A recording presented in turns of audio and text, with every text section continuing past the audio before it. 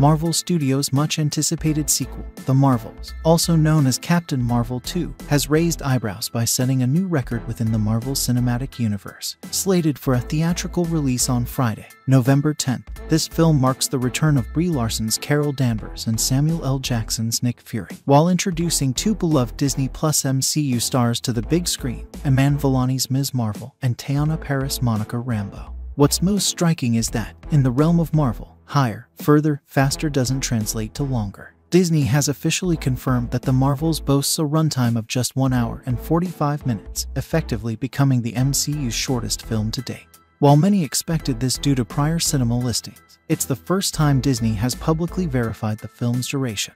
What's even more surprising is that The Marvels clocks in 8 minutes shorter than the previous record holders for brevity, The Incredible Hulk and Thor: The Dark World. Moreover, it's a notable 18 minutes shorter than its predecessor, the original Captain Marvel. This record-breaking brevity has raised some eyebrows and concerns among fans and Marvel enthusiasts.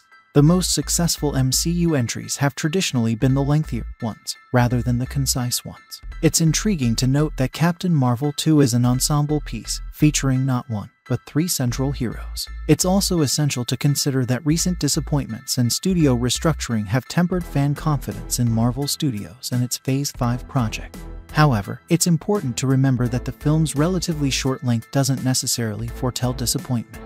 While it may feature 3 lead characters, the audience is already familiar with these compelling personas and their backstory, allowing the Marvels to hit the ground running and sweep viewers along for an exciting ride. The shorter duration may indicate a more focused, character-driven narrative, in contrast to Marvel Studios' tendency for convoluted subplots and setup. In any case, how The Marvels fares with audiences, and how it measures up against previous MCU entries, will undoubtedly be a captivating spectacle to observe. The anticipation continues to mount as The Marvels is set to grace the silver screen on Friday, November 10th.